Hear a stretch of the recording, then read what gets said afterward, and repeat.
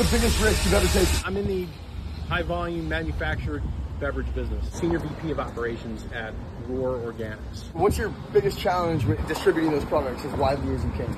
Right now it's transportation. Transportation, the supply chain is messed up. Supply chain is totally out of whack. That's been like that since COVID.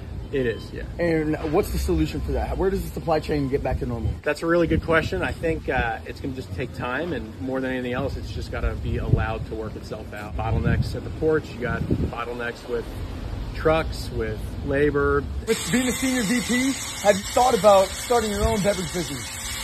No, this is a smaller brand, but we have really big brand ambitions. You're on the ground floor of a startup. For the most part, yeah. What's the long-term vision for this beverage brand? It can definitely serve as a regular item in everybody's refrigerator across the country. Anybody that's trying to do this typically gets bought by Pepsi or Coke as soon as you get traction and get market share, right? Do you guys, is that the plan? I wouldn't necessarily say that's the plan. I think the focus has to be building a high quality company and a high quality brand, right? And if you can do that, and along the way somebody really thinks they can add value to your trademark by acquiring you somehow, then hey, that's great, right? But it shouldn't be the focus at all. Right. The devil's always in the details. Thank you, man. I appreciate it. What's your name? Eric. Eric. All right. Nice to meet you. I'm Drew. All right, Drew. Good to meet you. And what's the company called again? Huh? What's the company called again? Roar Organics. I mean, even people who buy are selling something. So what did you buy? I worked in the nuclear industry.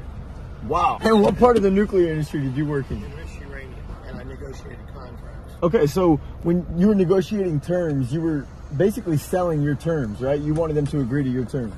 Well, they had to. They had to. There was no option. So you don't take no for an answer, and you really didn't have a choice in that regard. So how do you get people to be on the same page with you on your terms when they're not in the beginning? You have to realize that they want something.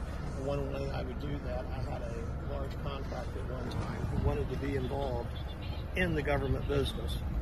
They were the best groundwater people in the world, but they'd never done government business. So I told them they need to give me some good rates, and they also need to not mark it up, and I will help them establish government rates that can be approved by the Defense Contract Agency, and from there they can take off and do lots of government contracting. And the head of the company agreed to that. So I got what I wanted, he got what he wanted, and now they are huge.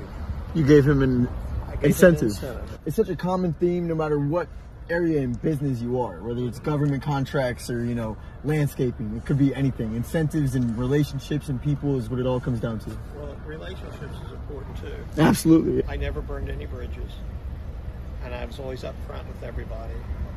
And once they know who they're dealing with, things go a lot better. I run Sea Salt. Really? He runs Barbatella. We actually met the founder of Rivy Gin, and he Oh, Rivy Gin. He comes here all the time. yeah. They've got it in a few places, or they've got it in sea salt Sea here. salt? We're gonna try it. Hell yeah. Raspberry and honey gin, you would love it. You carry every single one. Yeah, come on in. When he pitched his gin to you, what made you put it on the shelf? I've known him for years. He's a great guy, and the gin is incredible. I have yet to try it, and he told me to go to Sea Salt to try it, actually. Come on So in. we're gonna be there soon. Perfect. I'll buy you guys a drink. Sea Salt, right here on 3rd Avenue. Rivy Gin is in there. We met the founder behind the building like a week ago. Should we go to drink right now? You're the founder and CEO of... Rivy gin, flavoured gin. So how many bottles have you sold so far?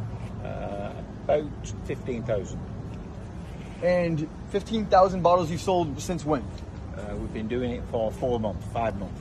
Wow, that's impressive. How's it going, boss? What is your business? I do two things. I'm an author, and I have a wealth management firm. Wow. So how do you make your wealth management firm attractive to the high net worth individuals? Because there's a lot of people like you trying to control their money.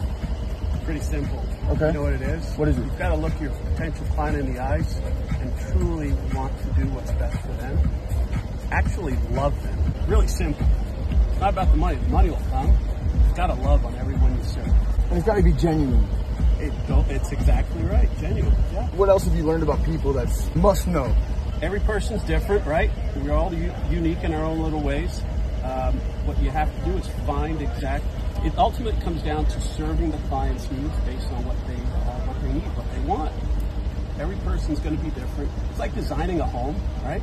Not everyone's going to want to live in the same house. You've got to custom design, custom build, custom manage each and every person's home based on the specs that they want. There's no blanket solution for anyone. Zero. So how do you find out their solution as fast as possible? Oh, you've got to communicate. It goes back to love. It goes back to caring. It goes back to asking the right questions. Communication. Right? Communication. I'm heading down to Badass. If you guys want coffee, we can chat even more. Biggest risk you've ever taken? Actually, I am a business owner. Really? I don't want to be on camera, man. We interview people in the street and we post a video. The biggest risk I ever took was opening a business, restaurant business. Capital intensive thing to start. So how did you get the capital necessary to open? Me and my brother borrowed the money. You borrowed it. All the money we had. And how much did you take out as a loan? 30 grand. Did you open a second restaurant? Yes. Wow. How many restaurants do you own total? 2. What revenue will they bring in this year total? Not sure yet. COVID, it's tough, you know. Yeah. How did you adjust to COVID? You know, COVID. I adjusted. You adjusted. My longevity kept me in business. It forced restaurant owners to pivot. So what was your pivot that kept you I alive? have good staff. I had good advice. So how did you become profitable as fast as possible? Because that's the hardest part. It's you know, the restaurant business, you know, they say, you know, you got 2 years, you're good. I really didn't start to see it till about 3 years. How many hours a week were you working in the restaurant? 70. And 14, 16-hour days back to back. how did you find the people that you could trust? Because to get out of the restaurant, You get lucky. I take care of them, they take care of me. I don't want to train someone every 3 months. You know what I'm saying? No, I yeah. want them for years. I've had people with me for over 20 years. wow, that's. Is there a third one coming? No way. Why? No, I want to streamline now. Can you increase the profit though? Can you increase the bottom line? I could. So what's one way you could double your bottom line in a year? I could renovate my upstairs and make a banquet room. There it is. Do it. Have a good night. All right, guys.